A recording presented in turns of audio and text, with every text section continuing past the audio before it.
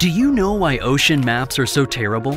What makes them so bad that we know more about the surface of Mars than we do about the ocean floor? Well, this map right here shows how much of the ocean floor has actually been mapped out, and when you zoom in, you'll notice stripes cutting through the oceans.